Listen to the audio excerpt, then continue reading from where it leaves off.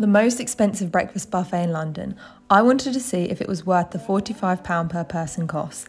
It sits in the Shard and it has some great views overlooking London.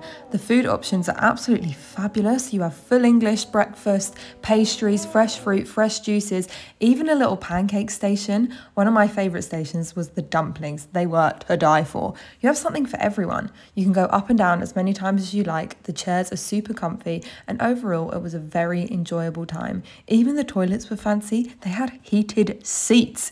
What do you think? Would you spend £45 on